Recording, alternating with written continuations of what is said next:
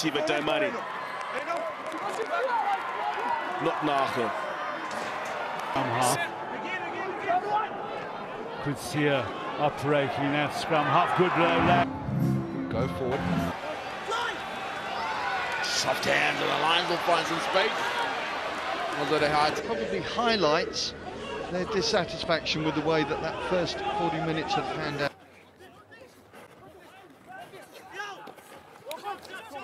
You're off one!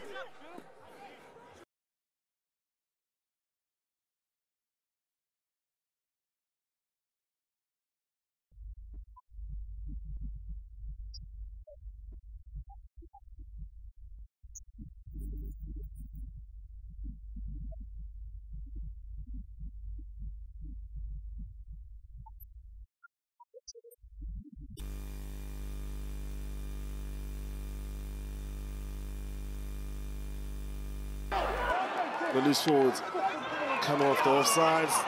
Wester is happy with that. Lions maintain possession. Good line of defence coming up for Western Pride. Right on the edges now, the Lions.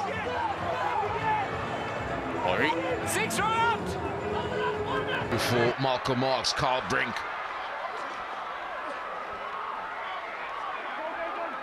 Comfort. He's got Milan on the outside. Gelant, good read defensively from Warwick Gelant. The Lions. Behind the gain line for the visiting team. Fullback of the Lions. Outnumbered on the left-hand side. Harold Foster forced to go back in field. Daimani. Marpu looking for work.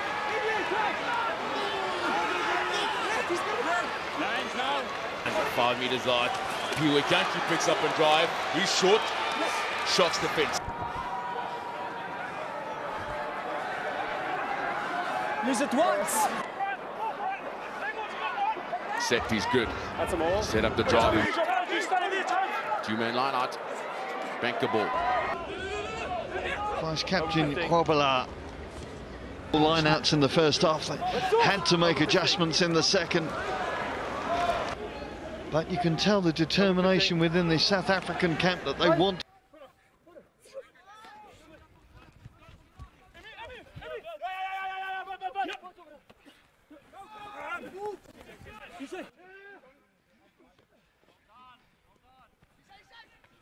An A side, having beaten the French Barbarians as well.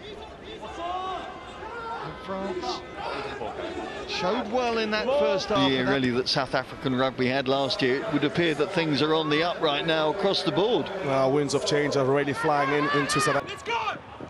Gillian Bosch was in there at scrum half. Almost gets the heartbreak, pops the ball up to Mateus Busan, the props going. And just cut short here. Good by Province. Murat. Tackle complete, release. Help there from Making the tackle. Good read defensively by the Lions. Stormers need to build the pressure ball in. Perenara.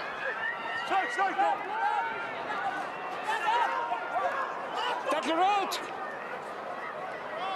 There you go. Bonage.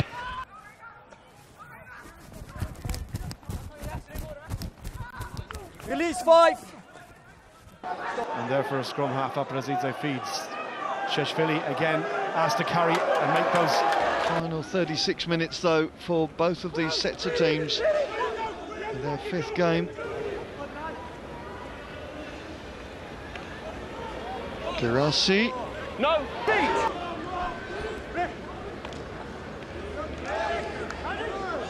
These players keeping going right.